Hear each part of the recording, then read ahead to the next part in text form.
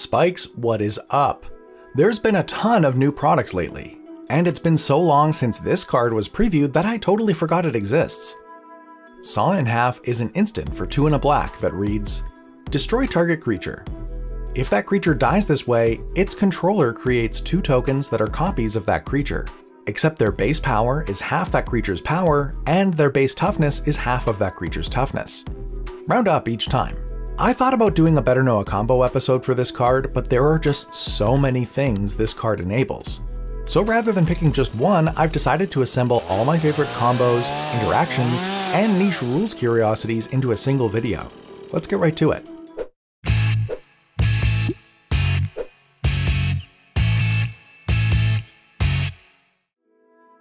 When I was first doing research for this video, I put out a tweet asking for people's favorite Saw in Half targets. The most common answer, without a doubt, was Wurmcoil Engine. Normally, when Wurmcoil Engine dies, it creates a pair of 3/3 worm tokens. One has Death Touch and one has Lifelink. When you saw a Wurmcoil Engine in Half though, you still get a pair of 3/3 worm tokens just like before. But you'll also get a pair of 3/3 Wurmcoil Engines. They both have Death Touch and Lifelink, and when they die, they each create a pair of 3/3 worm tokens just like the big one would. This is so much value, it's easy to see why it was the #1 most common response. These two are big favorites of our good friends over at INFINITOKENS. See if you can guess why. These work essentially the same way. When you saw Triplicate Titan in Half, you get a pair of 5/5 Triplicate Titans. Then its dies trigger goes on the stack and you'll get 3 3/3 golems. One with flying, one with vigilance, and one with trample. Each of the 5/5s have the full Triplicate Titan rules text, so when those die, they'll make 3 3/3 golems each. Phyrexian Triniform, on the other hand, just makes a trio of vanilla 3/3 golems when it dies, but you've got the option to bring it back later with Encore for 12 colorless mana. You can saw either the original Triniform or the tokens it creates if you've got enough mana after activating Encore from the graveyard. Either way, it's a ton of tokens, and if you need a way to track all of them efficiently, make sure you check out INFINITOKENS Dry Erase tokens. They're not sponsoring this episode, but it's a product we all use and love, so there's a link in the description if you want to pick up a set. So far, these have all been pretty straightforward. So for number 4, why don't we talk about one that's a little less intuitive? Serra Ascendant's printed power and toughness are 1/1. But if you've got more than 30 life, it gets +5/+5 and flying.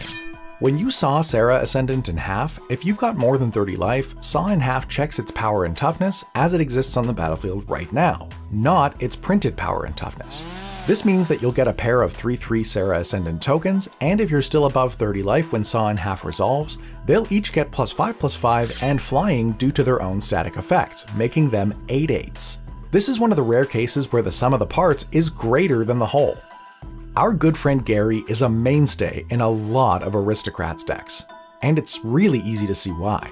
Even if you don't have any permanents on the battlefield when you cast it, Grey Merchant of Asphodel will enter the battlefield, and based on its own 2 devotion, it'll drain each of your 3 opponents for 2 life and gain you 6 in the process. If you saw it in Half, you'll get 2 triggers and they each see a total of 4 devotion to black on the battlefield. When the stack's empty, you'll have drained each of your opponents for 8 and gained 24 life in the process. There are definitely worse things that you could be sawing in Half. And if you like this, you're gonna love my old pal Massacre Worm. Creating 2 of them means that every creature I don't control that's currently on the battlefield gets -4/-4 until end of turn. And every time a creature dies, its controller is going to lose 4 life instead of the standard 2. Gross. This next one is absolutely nutty, and it should be for 6 blue. In fact, I might have to do a totally separate video about the coolest non-creature permanents to copy with this card, because I've seen some wild game states result from this one. At a baseline though, Astral Dragon gets you 2 copies of non-creature permanents. Then when you saw it in Half, you'll make 4 more copies of pretty much anything you want. Even if you're copying something super modest like a Signet, it's still gonna net you 6 mana. And if you pick something more impactful, things are gonna get out of hand real quick. Speaking of getting out of hand, can we talk about Nyxbloom Ancient for a sec? This creature is non-legendary. This means that if you can manage multiple copies of it, the effects are going to stack. That's right, sawing Nyxbloom Ancient in Half makes your lands tap for 9.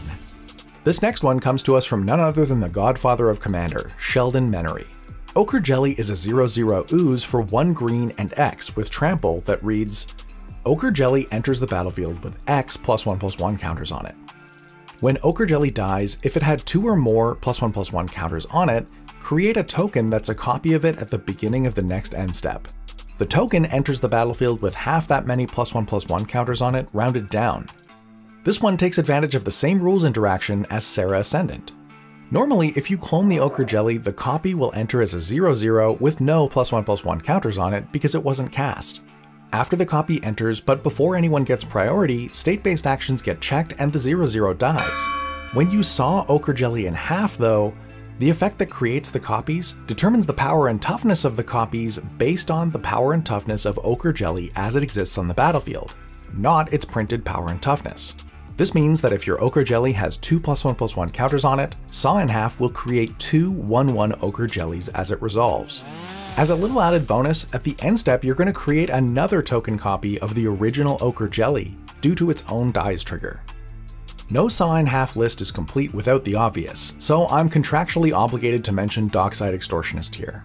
There's no real clever interaction or rules loophole here, just a ton of mana. Now that we've got that out of the way, let's talk about Torrential Gearhulk.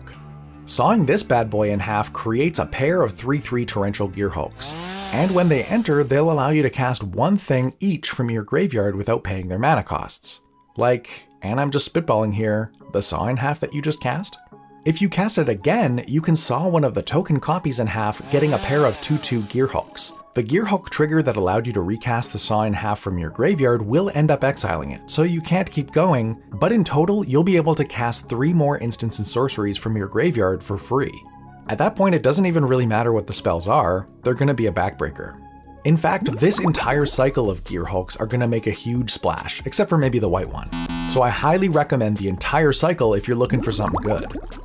You might be sitting here thinking, value's great, but how can I win the game? These next few interactions actually directly result in you winning the game. If you saw a Mirror Battlesphere in half, you're going to end up with 2 2/4 Mirror Battlespheres and 12 1/1 Mirror tokens. If we were talking value here, this would already be pretty good, but if you've got mechanized production, those 12 1/1 Mirror tokens are enough to win the game. Along the same lines, if you're playing Saw in Half in a deck that can double token production, you can actually win the game with Biovisionary. With Doubling Season, Anointed Procession, Parallel Lives, or Adrix and Nev in play, sawing a Biovisionary in half results in 4 1/2 Biovisionary tokens at instant speed, but you can pull this off during any player's post-combat main phase. Just keep in mind that Biovisionary's trigger has an intervening if. This means that if you don't control 4 Biovisionaries at the very beginning of an end step before anybody gets priority, it won't trigger at all. This is why you'll want to do it in the post-combat main. Now, I struggled with classifying this next one as value or combo, because honestly it's both. If you saw Eternal Witness in half, you'll end up with a pair of 1/1 Eternal Witness tokens that will each retrieve something from your graveyard. This means you can get your Saw in Half back and one other card. You can use this for value, but if the other card produces at least 3 mana, like a Dockside Extortionist or a Lion's Eye Diamond, you can actually turn this into a combo. Here's how you can execute it with Lion's Eye Diamond. With Eternal Witness and Lion's Eye Diamond in play, I'll cast Saw in Half targeting Eternal Witness. Then hold priority, and I'll activate Lion's Eye Diamond, discarding my hand and making 3 black. At this point, people can interact by countering the Saw in Half or destroying the Eternal Witness. When Saw in Half resolves, it creates a pair of 1/1 Eternal Witness tokens, and they'll enter the battlefield triggering their own abilities. One trigger targets the LED, and the other targets Saw in Half. Either of these abilities can be countered, and at this point if you've got spot removal, you'll have to remove both Eternal Witness tokens to stop the combo. You can also fire off instant speed graveyard hate like Surgical Extraction or Extirpate to pop either the Saw in Half or the LED in the graveyard before they're returned to my hand. Once the 2 Eternal Witness triggers resolve, I've finished the first iteration of the loop and I'm ready to go again. If you really want to shut them down,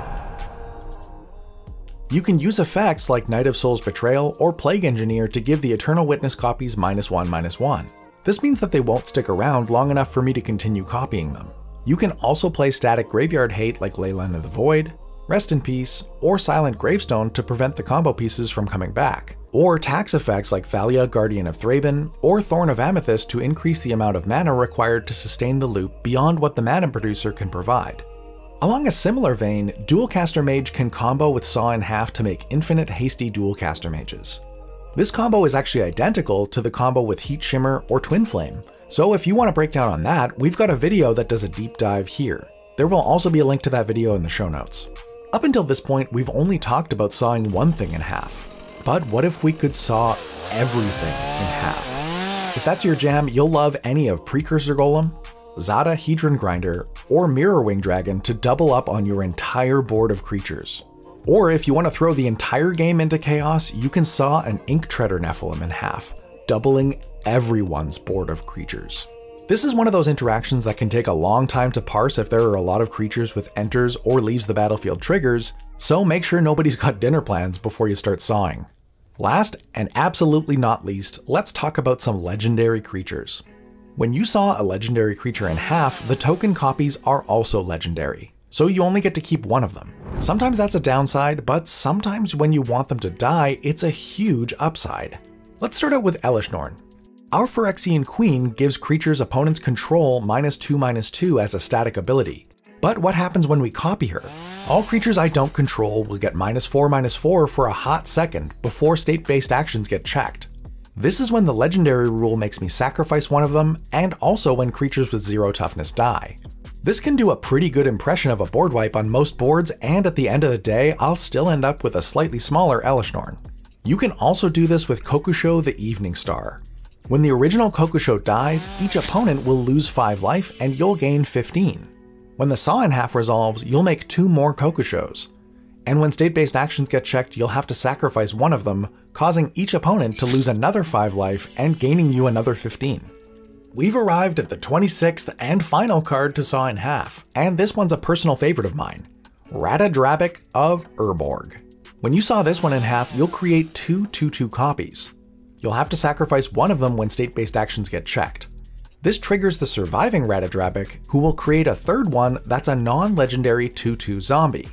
This one will stick around because it's not legendary, meaning every time another legendary creature you control dies, both the legendary one and the non-legendary one will trigger, making you 2 non-legendary copies of whatever died. These are just a few of my favorites, but with 30,000 unique cards in Magic, I'm bound to have missed at least one. If you've made it this far, why not drop a like and comment your favorite thing to saw in half? I'm constantly astounded by people's creativity, and open-ended cards like this tend to bring creativity to the forefront.